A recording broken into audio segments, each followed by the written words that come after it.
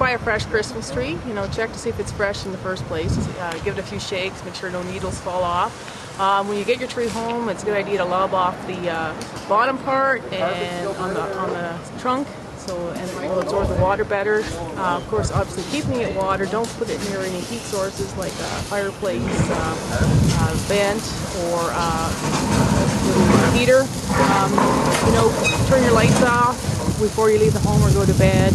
Other fire safety things to remember, you know, load all candles, we'll put them near combustibles as well. You can also think about when you're cooking, you know, to pay attention when you're cooking. #1 cause of home fires is unattended cooking, so watch what you heat. That could be, you know, the candles, or your cooking, or even something you have in the microwave. So there's a few fire safety tips to remember, and most important is to have working smoke alarms in your home. So if something does happen, that you're aware of the problem right away, and that you and your family, whoever is in your home, discuss escape planning and a meeting spot. Now, is this one of the worst times of year for fires?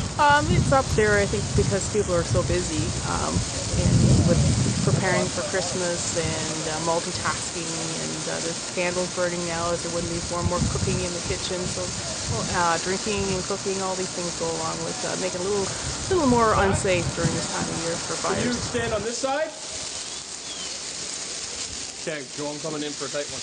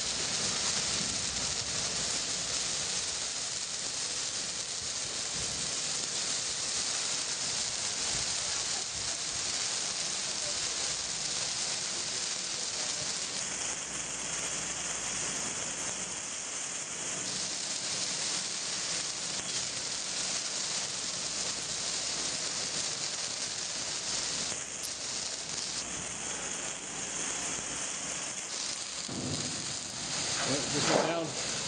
Nothing back there.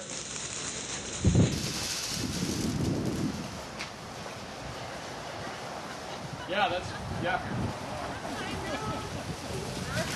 Maybe hit it with the fire extinguisher. That might make a good shot too.